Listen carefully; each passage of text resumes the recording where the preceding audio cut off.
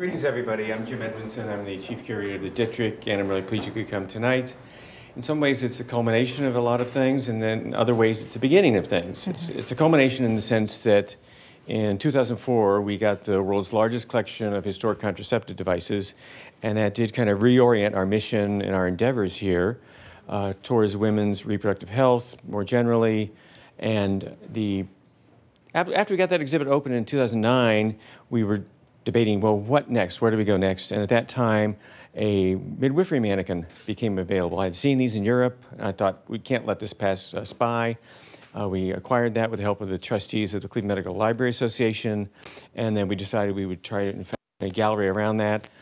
We started on a small scale, curated by Brandy Schillace out front on the 18th century section, and then this summer, Catherine Osborn has been working on the 19th century section. It's almost done. We will have another lecture on the 19th of November, thank you, by Jackie Wolf from OU about obstetrics and anesthesia. So I'd like you to invite you to come to that as well. It's a beginning for us in another sense that we're kicking off a section, we could call it a conversation series Brandy has cooked up to engage audiences, not just on campus, but throughout the community on topics that we deal with in our collections. And it's a way to get an outreach into the community and make sure that we're better known. And I think Brandy's going to be doing a fantastic job in that regard. And with that, I'll hand it over to Brandy. Thank you. Okay, well, welcome and thank you so much for coming. This is our inaugural Conversations event.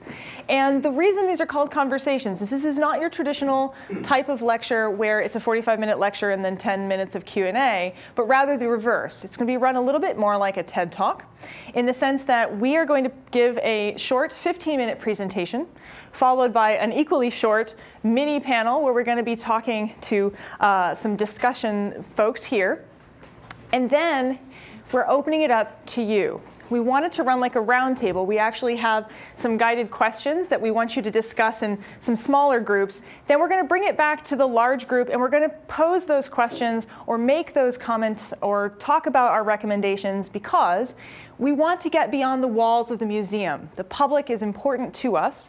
And for the How Medicine Becomes Modern project, which is a project, NEH-funded project that we're getting off the ground, and it's going to be a digital history project, we really do want your input. What you have to say matters to us. So welcome to the conversation. There will be others of these. The next conversation series is Bodies Wanted, appropriately close to Halloween on November 4th. And you can also register for that one online. Some of you already have. So I'm very happy to start this off. I wanted to make a few other comments. First of all, this lecture series is made possible by the Cleveland Medical Library Association, and the filming is made possible by the Inamori International Center for Ethics. And just on a technical note, these microphones, you'll notice that they don't sound like they're on when you talk into them, but in fact they're feeding into the camera. So when we have our Q&A session and you're talking and discussion, I'm going to be handing you the mic. Please do make sure you talk into it so that we can all hear you. All right, so we want to get started. Come on over, Catherine. Welcome to hard labor. So this lovely image behind me is, it's a man midwife, strange being. Before there were obstetrics, before there were obstetricians, when men took over the practice of midwifery from women, they called themselves man midwives. And it's true that even the public thought this was a curious hybrid. And so as you can see here, we literally have this split image, and it shows you what they thought was different between men delivering babies and women delivering babies. On the female side, you have a fire, you have herbs, you have oils, you have water. And as you can see behind the man midwife here, we have tools, instruments. Some of them are instruments of destruction. Some of them are instruments used in delivery, like the forceps. So we go from having predominantly female midwives delivering babies to, by the mid to late 18th century, predominantly men delivering babies. And it's a huge shift, and it was happening in a couple different places at the same time. So there's not a cause, there's causes. But technology really is a big part of how this shift occurs. Male midwives could use forceps and other instruments, and the female midwives did not. So the advancements of technology were also related to the fact that birth suddenly seemed part of medicine.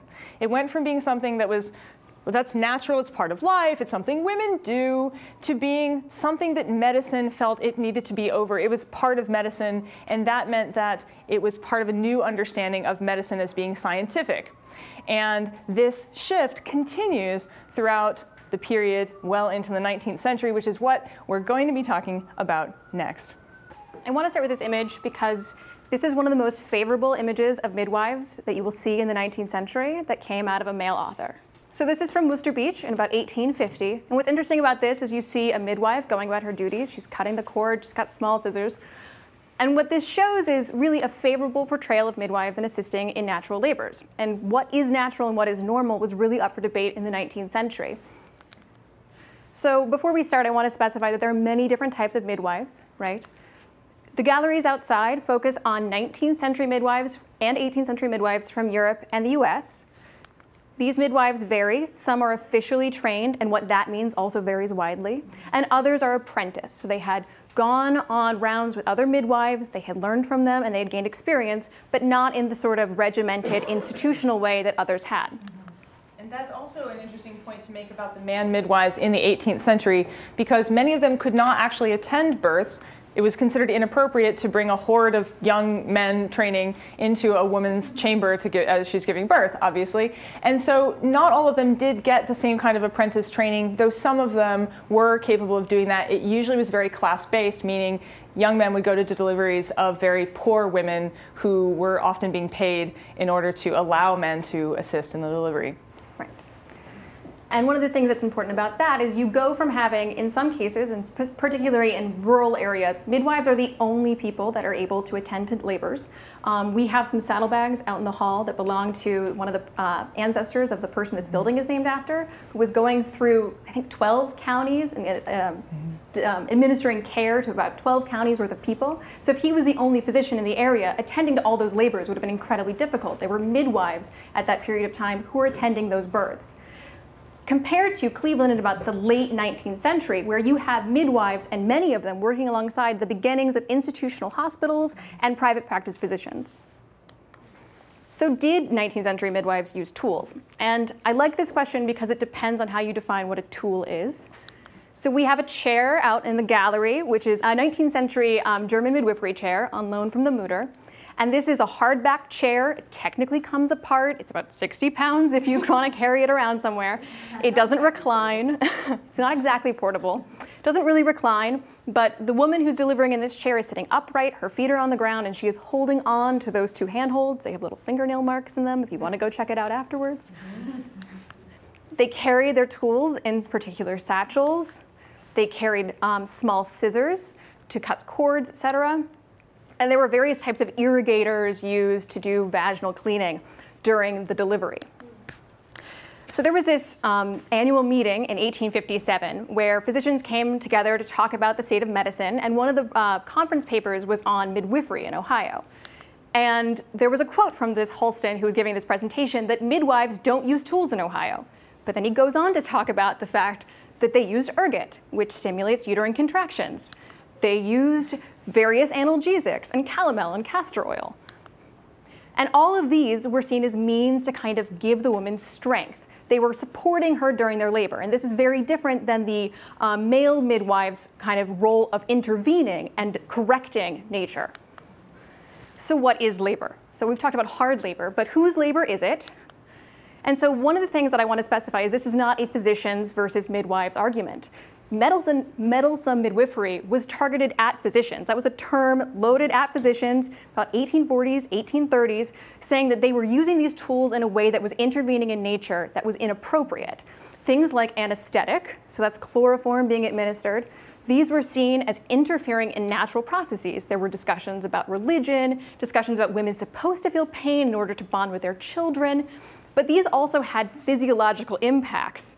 So one of the things that chloroform can do is it weakens uterine contractions. So the weaker your contractions, the more likely you're going to need something like forceps to assist in your delivery. Those are little ampules of ergot. Those were also carried by physicians. So these helped kind of speed contractions when things like chloroform slowed or weakened them. So the question of what is normal labor was frequently asked in the 19th century. And we see these books. This is Spratt from about 1855. And these books started defining and narrowing the parameters of what normal labor was. So there was the introduction of techniques that were measuring blood, urine, looking at fetal positions. And the more and more research that was done really narrowed what it meant to have a normal birth. The other question was, should labor be allowed to be natural? So one of the things that obstetricians frequently carried in their bags were these destructive instruments. So these are instruments that would have been used if there was some sort of accident and there was a stillbirth that needed to be removed, or if there was some sort of obstructed labor and cesarean sections were considered too dangerous to do. So basically the fetus was sacrificed in this case to spare the mother from the possible risk of injury. So there's this quote from Dali, which is fairly famous. And this quote basically compares women to salmon being used up in the process of reproduction.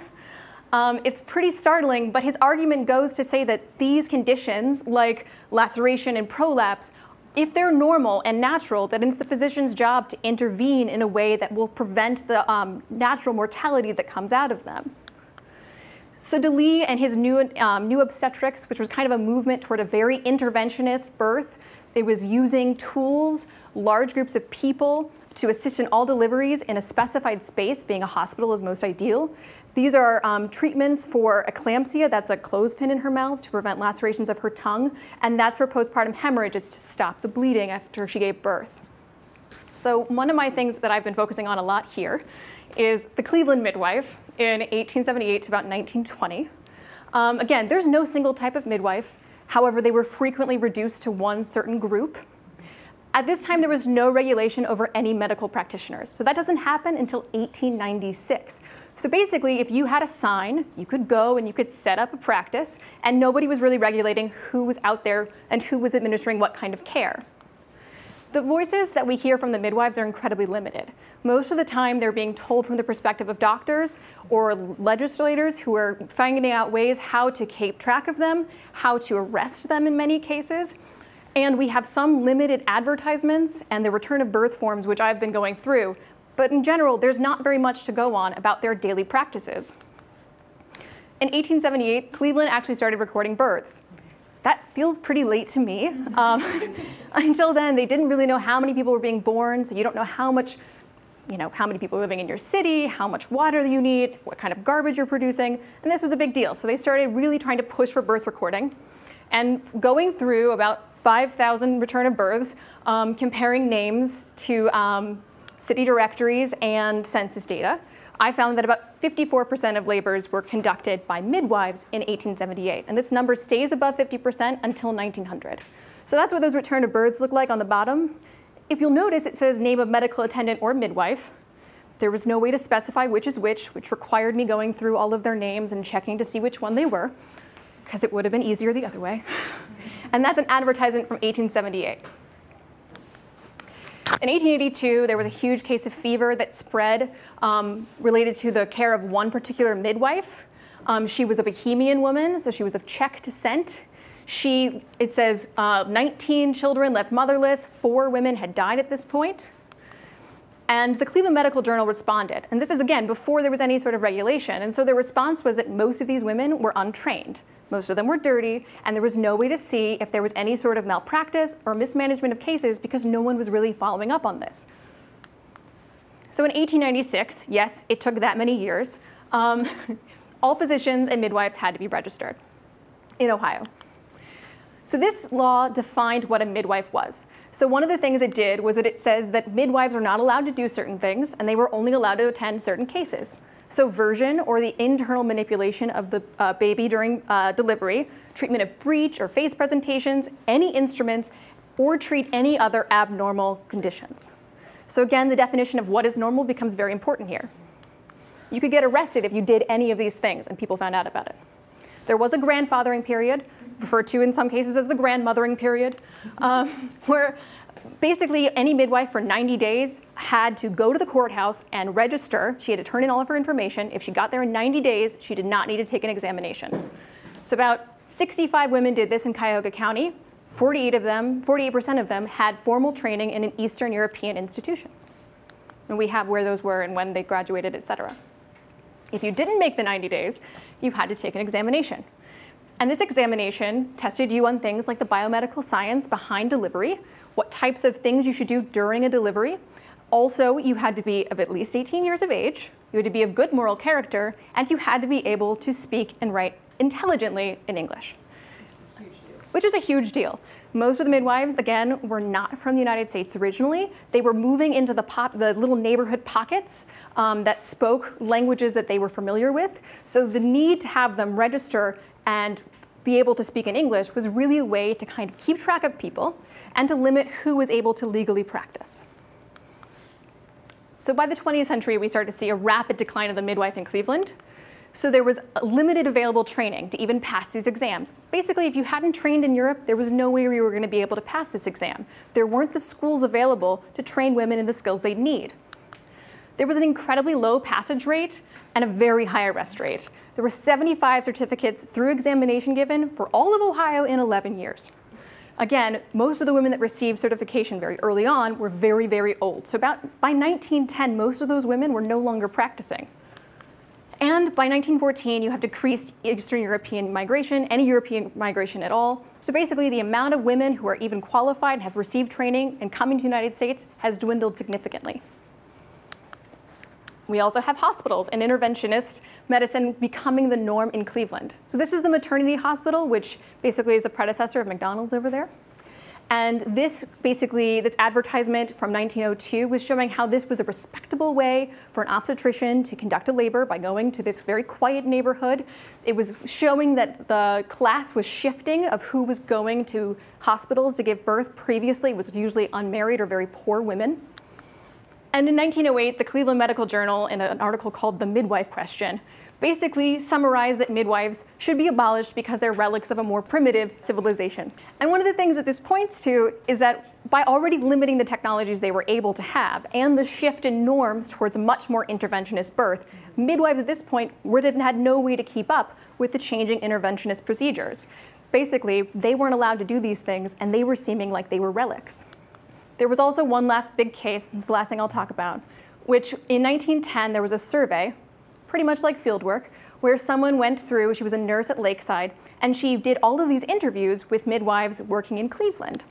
And one of the things she was particularly interested in was the usage of silver nitrate drops. So these are eye drops that were given before antibiotics. They were to prevent blindness through the contraction of various venereal diseases that the baby might contract as it passed through the vaginal canal. And one of the things that happened was that this became a very standard practice in medicine in about 1885. However, many of the midwives, many of whom had been grandfathered in, had completed their training before that date, had not received that sort of education. And because there was no continuing education, most of them didn't have access to the information about how this was supposed to go. This article, which ran throughout most of the United States, actually, blamed about 1/4 of Cleveland's blind citizens on improper care by midwives. What I want to state, though, is that there were various standards of care that were introduced throughout the late 19th century. This is the Schultz method of artificial respiration from about 1886. And it's not that the midwives, in general, were not familiar with this kind of treatment. This is the official Prussian Midwifery Handbook from 1892. We have midwives working in Cleveland that had used this textbook, gone to this institution, and graduated after this date. So there were clearly some midwives who were prepared in various emergency techniques. This book also talks about the use of these eye drops. But by reducing all midwives to the lowest common denominator, these legislators were able to start doing massive rounds of arrests. The words war and crusade against midwives were used frequently throughout newspapers.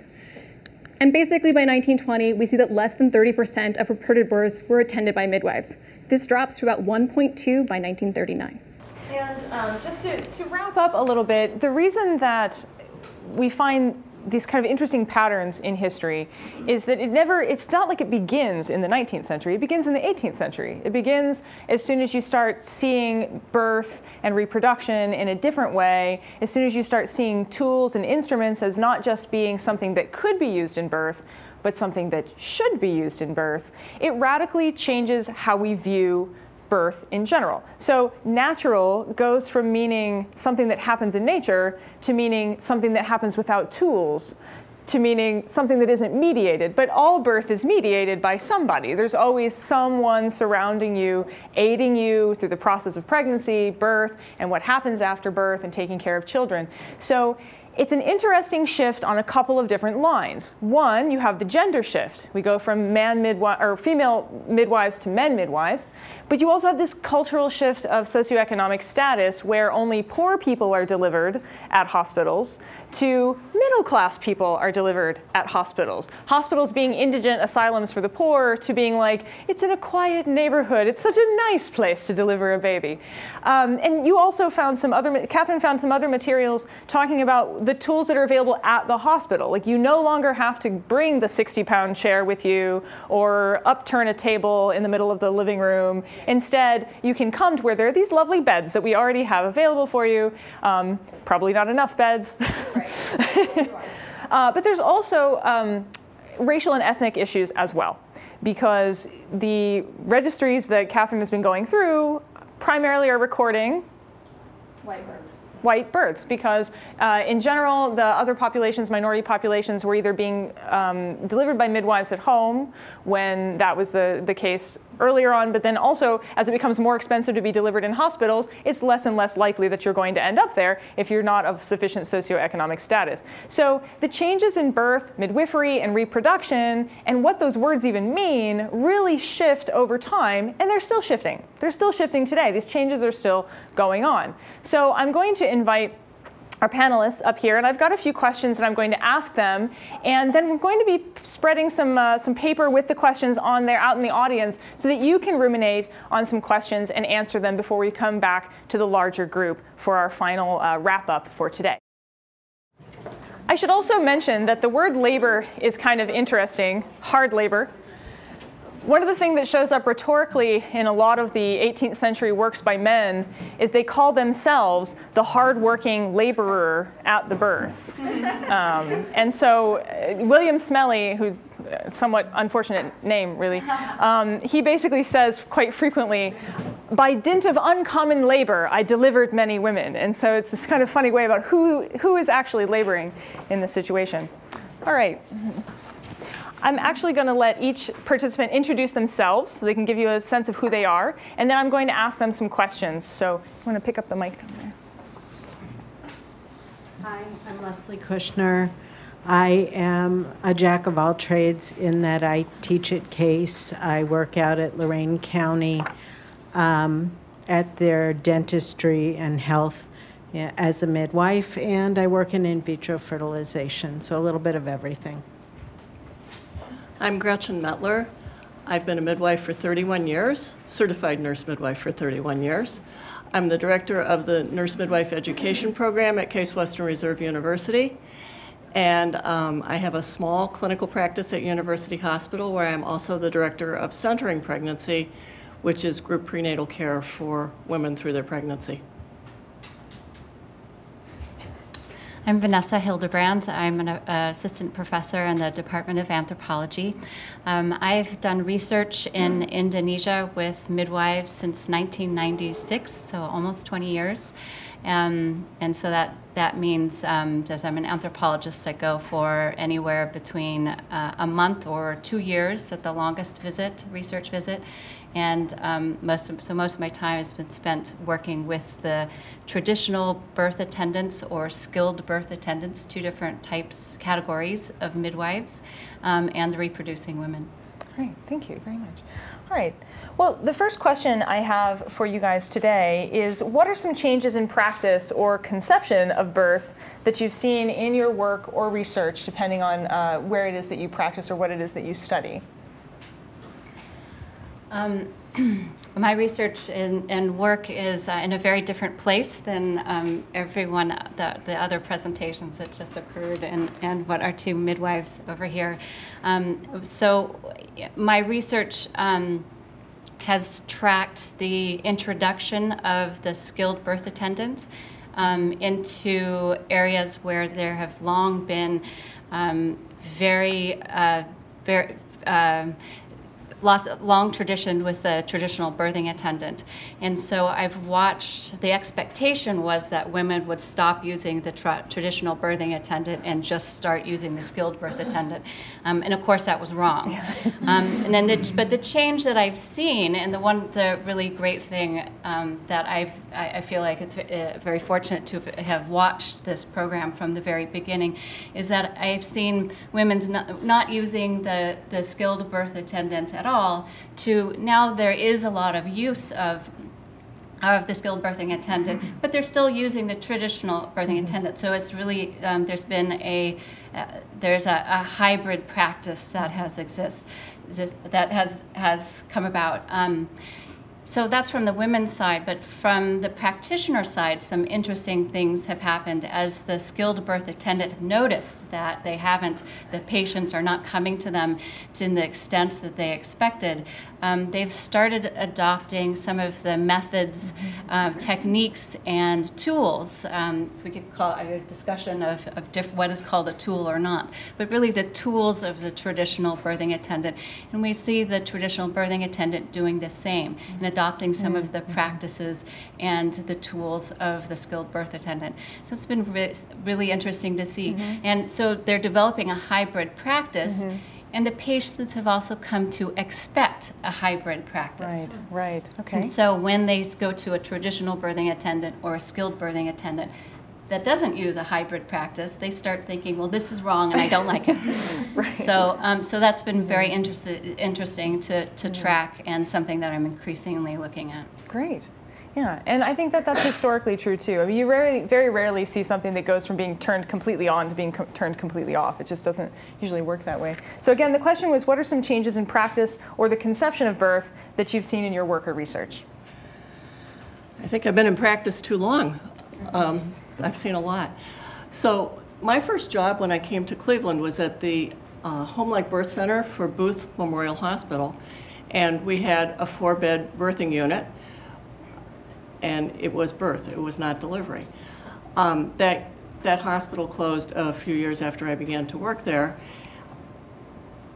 What I watched over the next 20 years was a lot of us in nurse midwifery abandon what we knew about midwifery and started adopting the medical model because it was the path of least resistance.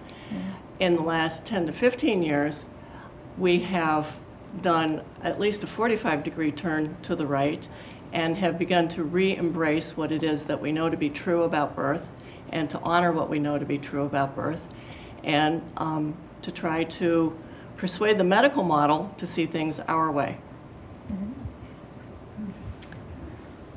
So the changes that I've seen are obviously many, but the most concerning one for me is the increase in cesarean section.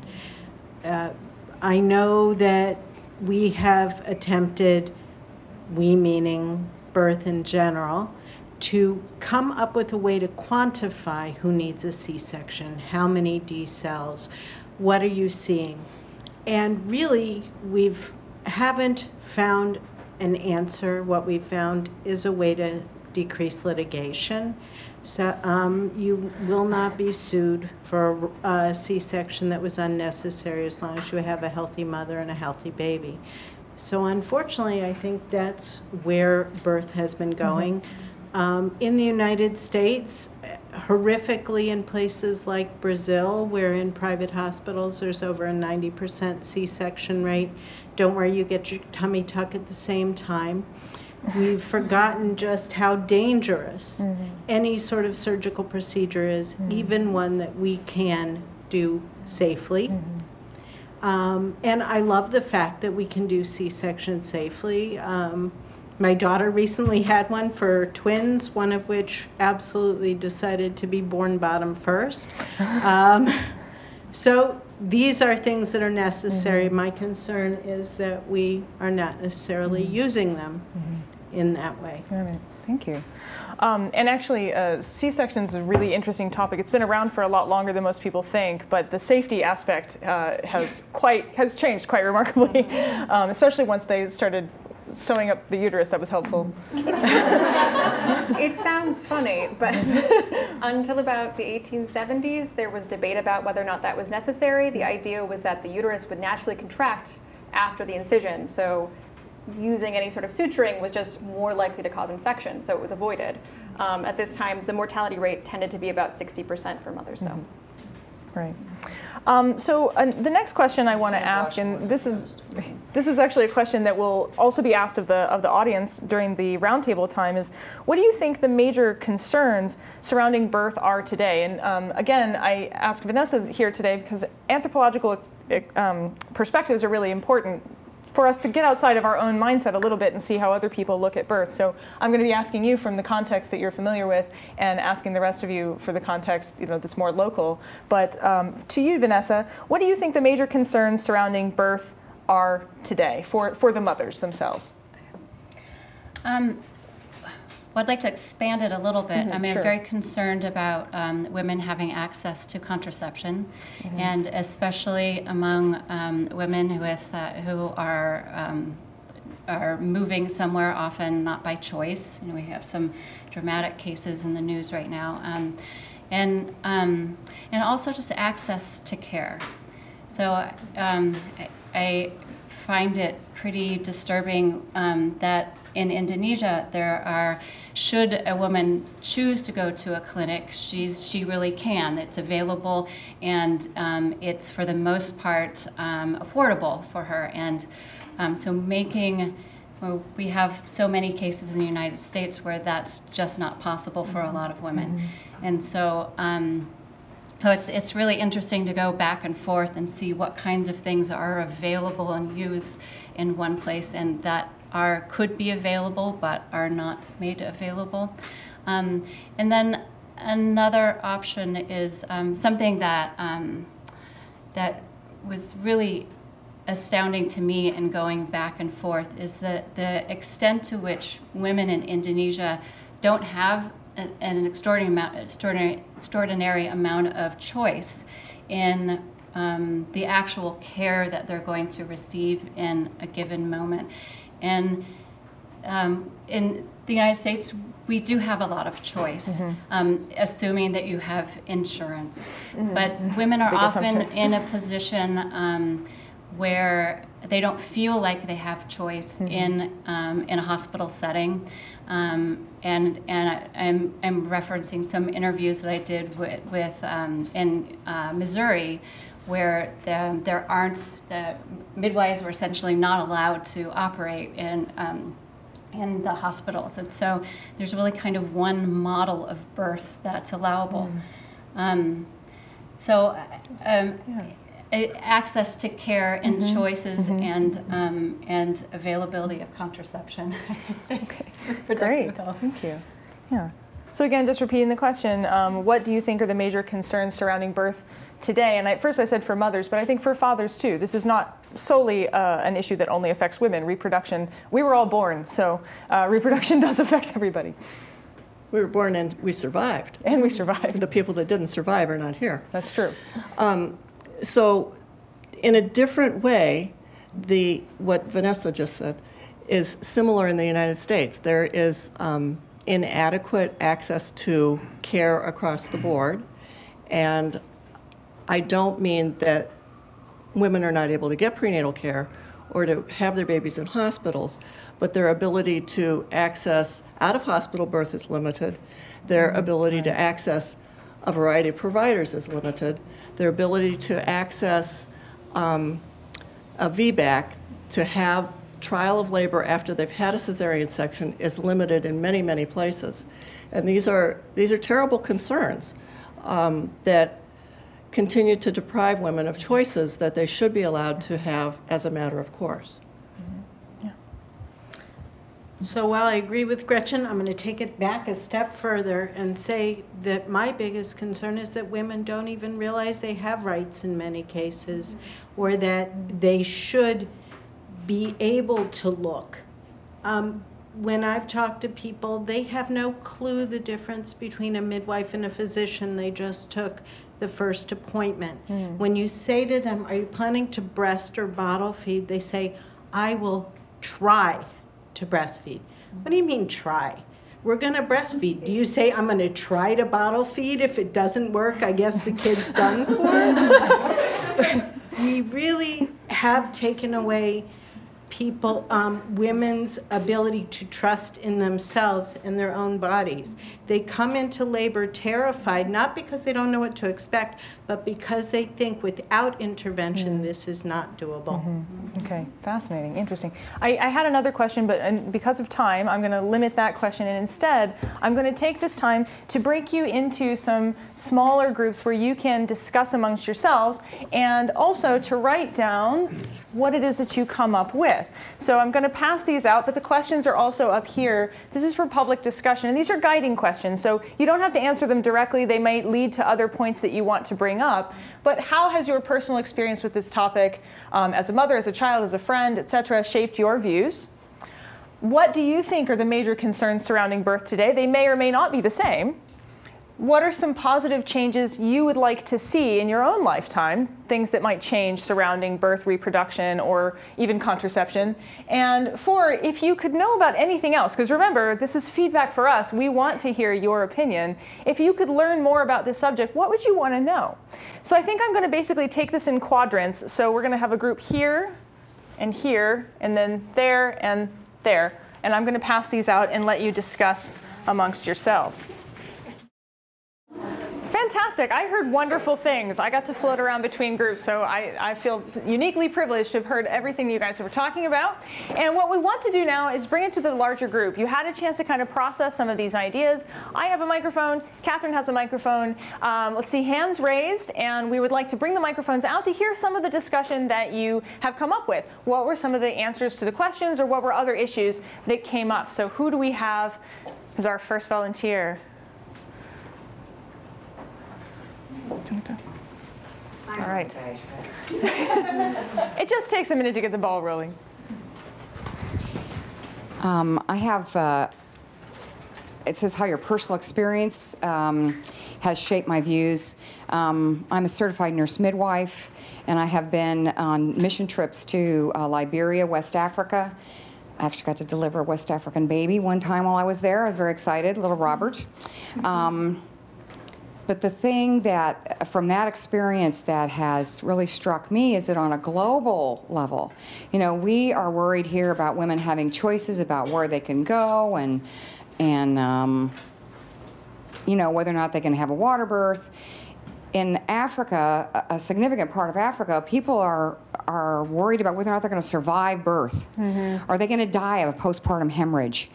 Or obstructed labor? Are they going to end up with incontinence for the rest of their life because you know, they weren't at a facility where they could have a safe C-section, or even anybody just to help them, you know, rotate the baby to get the kid out of there. I mean, who knows what they needed when they didn't get it for you know, 4 hours of baby not coming out. But the postpartum hemorrhage is the thing that really struck me, because Cytotec is a very effective treatment for postpartum hemorrhage. And in the part of Africa where I was, there was no Cytotec allowed in the country. They weren't allowed to import it because it can be used for abortion.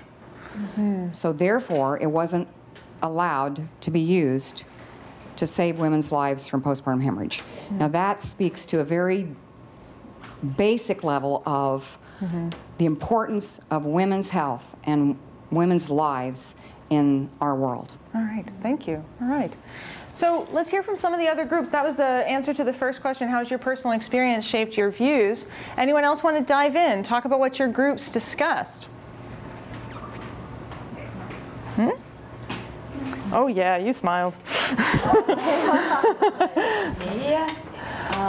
My personal experience is I grew up with a midwife as a mother, so I feel like I'm fortunate. I don't have a fear-based kind of idea of birth, but we said that we think some women in America are very afraid of birth, and that's a big problem.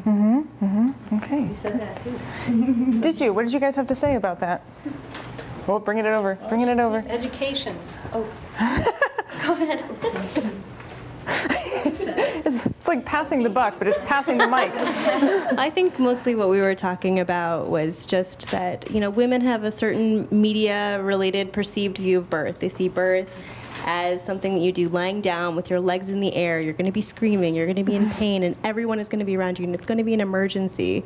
I mean, and that's so recent, but people don't realize that. I mean, they don't realize that, like, the bug with the legs in the air model of birth is incredibly recent. I mean, it's just really difficult to get people out of that frame of mind. That's fascinating. Anyone else want to comment on that? I did actually hear that come up in a couple different places about the fear that's related to birth. Did you want to add something to that, Kira? Oh, you nodded. See, it's very dangerous. Head movements. I think it's interesting seeing the different cultural perspectives and educational perspectives on birth, just because in our culture in the U.S., it seems to be that birth is a very fear-based thing. And so I think that's what's driving a lot of women to the hospitals, because they think that the hospital is the safer place to be, when in reality, I think a lot of people that have worked in hospitals know that hospitals have tons of infections. It's not always the safest place to be. Often having a home birth is a safer route. But we get this perception from the media, from our friends, from our family, who have been going to the hospital to give birth for years. And so that's becoming the new normal. Okay, thank you. Any other? Oh, yes, all right. So we didn't discuss this in particular in the group, but just to keep going in the same direction, I had a student midwife once a couple of years ago comment that in the hospital we take a woman's labor away from her and then we give it back to her on our terms. And I think the unfortunate part of this whole media thing and the fear thing and everything put together is that women come to the hospital expecting that. They'll be put in the bed, they will be anesthetized, and then their labor will progress the way the people who work in the hospital make it progress with their medications. And somehow that has become okay and comforting as opposed to having your own labor. Okay, interesting. All right. You have a, yes. Wait. Oh, no, you probably will, because we have to record it. She's coming for you. As a result, what happens is you have people who are sort of like the passive, women are passive participants in their own birth, and then that sort of gets passed on, and what my biggest concern is a complete disconnect between, taking ownership of it, and if that comes from a lack of education and also just a control being in the wrong hands. All right, thank you. Excellent. Okay, for time's sake, we're going to move to the next question. What do you think are the major concerns surrounding birth today? In fact, we've already kind of been covering this one, but is there anything you want to add to that? At least one of them sounds like it's this idea of fear that's coming, that women are afraid or that they don't have control. Are there other fears? Women are afraid, and obstetricians are afraid of being sued. I think that's a big deal. Okay, all right, yeah. Okay, Catherine? I think a big fear is education, and like Leslie was saying, often these women don't know the questions to ask. They don't know what resources they have, and trusting their own body and, like you said, taking ownership of the birth process is something that we need to guide ourselves towards. So just enhancing education for women, all women, whether they, we need to increase that access to it. Okay. There and then over here. In our group, one of the big concerns was inequity of access to health in general and contraception, the very disparate outcomes of our wonderful health care in the United States compared to other rich nations. And Vanessa? I absolutely agree that there's an issue with women being educated about some of the options and I think better options that they have with midwives in the United States. But I think that part of that education actually needs to be backed way up, and we really need to examine sex ed as a whole in the United States. I mean, it's a big problem in the United States. There are lots of places where there really is no good sex ed. And the education about women's bodies and that they have choices and all that really needs to begin there in the schools, pre-high school. But I think a lot of the childbirth education in this country is fear-based, and a lot of the stuff that's online that people can read is fear-based. And I think all birth education needs to start with the truth that women's bodies know how to do the work. Having said that, I wanted to make a point before we get on to a major concern, is that the C-section rate in this country is abysmal. It's terrible. And while we call them safe, actually, the death rate for women dying related to cesarean sections is going up. You know, the numbers are small because the amount of women who are having babies is large and the amount of women who die is small. But if you look at the figures, it's definitely going up, and it's surgically related, and that's just wrong. It's the most common operation today in the United States. Most common operation, yeah. It's interesting too, because I think one of the things about the study of history is that instead of me looking at the history and looking at today and thinking, wow, how different it is today, instead I find myself often thinking, that's pretty similar to the way it used to be. Women's bodies were a great mystery. The womb was a great mystery, and people feared what was going on in there. They didn't understand it. They didn't understand women's contribution to reproduction and reproductive health. And even though we have greater scientific understanding today, in the general sense, the main population doesn't always have a really clear idea of what their bodies are capable of, what they're able to withstand, and what, and again, a real misconception about pain too. Jacqueline Wolf, who's coming on November 19th, that we said, and you're all welcome back for that talk. She's actually written a book called Deliver Me from Pain, and it's all about these issues and the history of that. And so she's coming here to speak, and I hope you'll come back. Okay, so number 3, what are some positive changes you would like to see related to birth? Yeah. Oh. I've made myself a hedge here. Well, I guess first I'll go back to one of my major concerns that I've seen. I work in a birthing center and also in a small community hospital, and just seeing the separation between, when I'm at the birthing center, all the nurses and doctors, the way that they talk about lay midwives is very condescending. And when I'm at the hospital, the way that they talk about the doctors and midwives at the care center is very condescending. And I just have found that very frustrating and disappointing. And I think that a change that I would like to see, and something that we talked about, is a way for us all to learn from each other and not just have this very negative view of each other and think that our way is the right way and the only way. Great, excellent, thank you. Yeah. So springing back off of looking at it as better education about choice and the ability of your body, we also took it a step further, looking at how not only with this choice, then re-examining how we think about birth and seeing it as this positive, empowering experience where this can be spiritual and really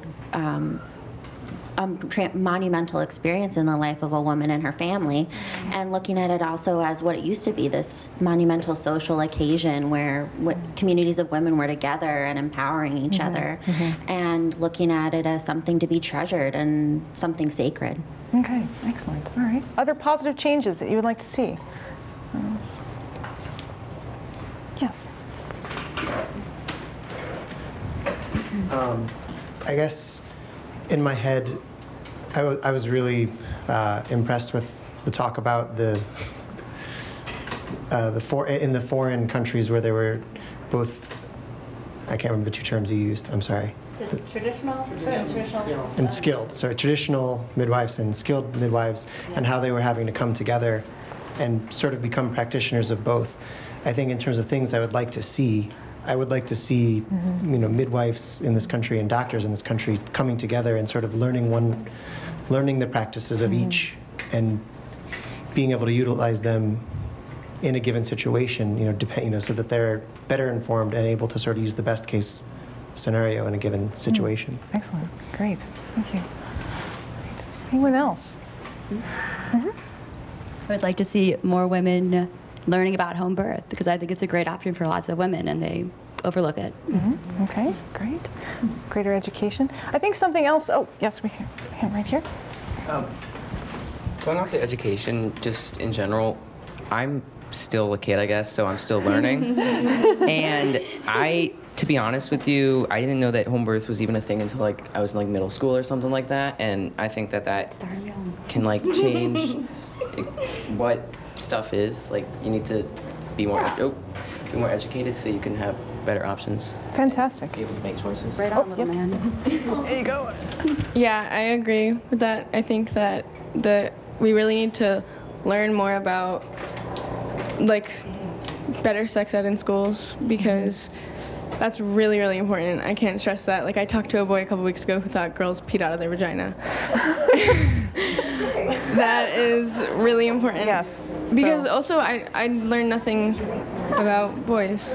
Right. And I'm sure they learn nothing about birth. So, or whatever. No, that's great. Actually, she brought up a point that I think is something necessary, and that is New York Times article today that Jim pointed out to me shows birth in different cultures, and they were talking about in the one birth, Western birth, the husband was there, the father was there, and he's talking to her and he's supporting her, and that's not true in many cases. It's not true in other countries. It's not true. And the thing is, men should be involved in more ways than not only just knowing about what the body does and where things go, but also about just in general caring about the situation and realizing that reproductive health is not just a woman's problem. It's something Catherine actually researches a lot too. So that's great. Any other things we want to say before we move on to the final one?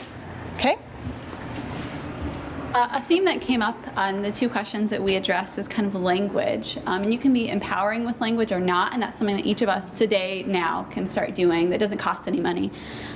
So like, don't treat being 40 like it's an illness with your language, like advanced maternal age is a thing, but be friendly with the words that you use when you're talking to a woman who's 39 and a half or 41 or 35, and Rachel Kay made an excellent point about delivery versus birth. Anyone can deliver a woman, but only a mother can give birth. So maybe it's just being overly PC, but I think it's a really important thing that we can do is watch our words. Yeah, excellent. Excellent. Oh, yep. Thank you. Do the Amish people go to the hospital more for deliveries, or are they still delivering mostly at home? I don't have a huge answer for that, but I know Tony Tizzano, who practices down in Worcester, actually does have Amish patients that he sees regularly, and so. This woman right here. Oh, you do too. So there you go. I don't have any like statistics, official statistics, but a lot of the hospitals, I'm like in more Holmes County, like the big Amish area. Okay, right. A lot of the hospitals around there have special package deals for Amish for them to do self-pay, and it's more affordable. And then we also have the birthing center as an option, and then a lot of them are doing home births with like a lay midwife. Great, great. Okay. Varies by Amish community. In Lancaster County, it's more common to have a home birth. In some parts of Canada, it may be more common. Okay. What she just said was that it depends on the Amish community, and for instance, in some counties it's more prevalent than others. So that's great. All right, so let's just end with the final question. What would you like to know more about? If you have the ability to give us input as we're working towards doing these exhibits, and we have this opportunity to use digital media so we can do a deeper dive, what would you like to know more about if you were interested in the topic? I think I'd really like to know about alternative births, so the different kinds of births that you can have. And I think Leslie Kushner did a really great lecture when we were students on alternative births, and one that I was really interested in was orgasmic birth. Who wouldn't be? Exactly. Exactly. So just the idea that birth can be not only not painful, but incredibly pleasurable. And so just delving more into those things. Doing that in front of a room full of doctors. That changes the whole doctor-patient relationship right there. So what else? What would you? And this is about the history too. Is there anything you'd like to know about the history or today? What would you like to know more about? You moved your head. That's dangerous in here. I guess I'd really kind of like to know how. There's a big backlash in this country. Like, we can all see it in the current debates about abortion, and we're all seeming to be, like, politically moving backwards. Like, how is that going to affect the midwifery movement? How is that affecting our birth experience? what is policy and politics doing to our bodies? Like, I would like to know about that. Yeah, and there's certainly a history behind that. The Comstock Acts are just around the corner if you want to check that out. Other things, historically or today, that you'd like to know more about? How about the media and how that's affected the way we are treated as women and our bodies? For example, Too Posh to Push and what went on after that. Okay, that's good. And actually, the media was just as relevant. A lot of things Catherine is finding in the history of this of the midwife movement is actually political cartoons against midwives, depicting them as dirty and uneducated and old. Charles Dickens characters. Charles Dickens characters, basically. So yeah, that's true. The media affected. This is happening historically. It's also happening today. Other things you'd like to learn more about, historically or today? I know that my quadrant talked a fair bit about just home births, and I think there was a lot of curiosity about that in general, just as a concept, like, trying to figure out what percentage, of births are home births, and how do you track down, like, where are those resources? How does that work with insurance, et cetera? There was a lot of curiosity there. And I have some curiosity in terms of what midwifery really looks like in Ohio versus other places in the country, and why that is, and what's stopping us from opening that up in general. That's great. One of the key issues, I think, about history is that it does shape the way things are practiced today, and all of these questions are then and now questions. They have then and now components. So learning about how things happened in the past can open windows and doors into seeing how things happen today and in the future. Any other last things? Yeah. I think a session on sex ed. I mean, how historically do we see training people or educating our young about what happens and how, all the things that surround it. And given the controversy today, I think it'd be interesting. And Great. what's happening other places? And what's happening other places? Yeah. Catherine, can you? Just like general interest in like the history of like the women's rights movement and like how men can be also positive advocates for change for women as well, like in the future. So like looking back historically, seeing where we are now, seeing where we can go from here. Yeah, excellent. And this is true. I mean, the history is there, showing it was once something you could be arrested for, telling people about their bodies and their ovulation cycles. And while mostly people aren't arrested for it today, we certainly have our challenges that we're still trying to overcome. And it does seem like there's a shift that's going on. Okay. Oh, yeah. I guess just going back to home birth, I guess I would be interested in learning more about what are the specific barriers to like midwives in Ohio, or like are there midwives in Ohio doing home births, and how are, You should come to our home birth group on Monday because we're talking about that. Connections are being made. Yeah. I'd like to hear more about how race affects your experience with pregnancy and birth, starting with Dr. Sims, using slaves, inventing the speculum, to now. Why do Black women, regardless of socioeconomic background, have poor birth outcomes? Right. She's referencing J. Marion Sims, who also is something Catherine has done some research on, in the sense that he was working on, help me out here, fistula, that's it, yeah, fistula. And he perfected the technique by practicing on slaves, on his own slaves, so obviously serious ethical issues involved there, yeah. Do midwives discuss contraception very much with their patients? Midwives? Midwives say yes. Yeah, so that's great. I mean, these are all really important questions. Any last, we can maybe take two more of what you would like to learn more about. And now nobody volunteers.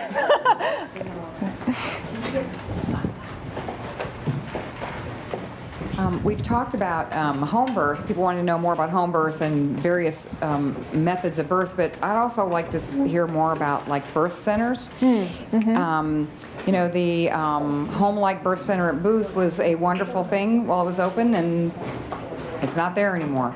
And the birth center that I'm hearing about is in Amish country. There's one in Youngstown, but we don't have very many around. I'd like to know more about how we can, what's the history of that? Can we change that and get birth centers going at UH and Cleveland Clinic? Okay, great. All right, you guys, thank you so much. You have been the first conversations. Thank you so much for participating. Again, we hope to see you again at our other events, at the other Conversations events. They are already filling up, particularly November 4th, and coming back to see the opening, the final opening of the Birth Gallery here with Jackie Wolf talking about her experiences and her work and research. Thanks again, and thanks again to our panel.